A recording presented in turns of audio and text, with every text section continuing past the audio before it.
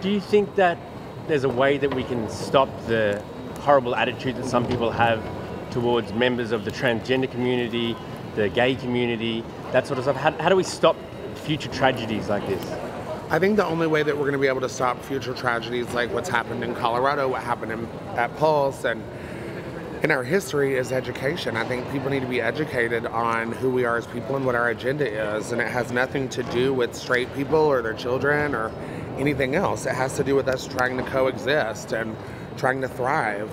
Stop trying to create fear tactic and propaganda to support your discrimination. Yeah. Allow us to be fucking human beings and live our lives. Trans people have always had to be strong and tough because this isn't the first time that trans person's probably had to defend themselves. Maybe physically, at least emotionally, you know, probably spiritually. And the truth is like, we will fight back, you know, because we've always had to fight back. We never started the fight.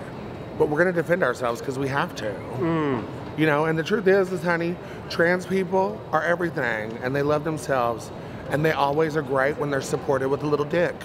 Yeah. To help them along the way. Right. Shows like yours help, you know, viewers, but also people who you're involving in the show, help give a different perspective and a new sort of awareness on the issues that transgender and you know, even drag queens sort of face.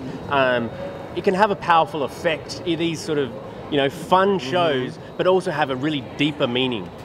Well, we're here. Season 3 comes out November 25th. It's the day after the holiday. And I just hope that people invite their families to watch it.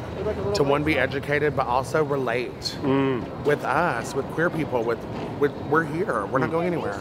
It's the only type of person or sexuality or anything that you don't need other queer people to create queer people or queer species. It shows up in every race, every species, everywhere. Right. And we're not going anywhere.